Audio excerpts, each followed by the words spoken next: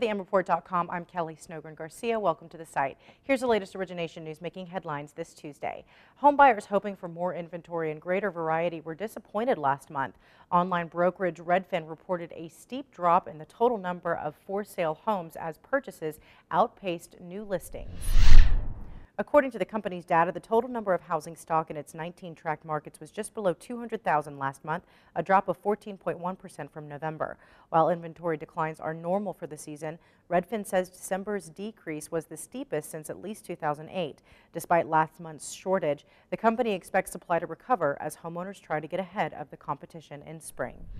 Home price expectations have been revised upward for 2014. In its latest forecast, analytics firm Veros Real Estate Solutions predicts home prices will rise on average 5.1% for the nation's top 100 metro areas. The company's previous projections called for 4.8% growth.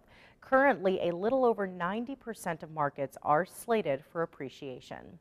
Follow these stories and more here on our site. Thanks for joining us. We'll see you again on Wednesday here at the MReport.com, your source for the latest news and strategies in the evolving mortgage market.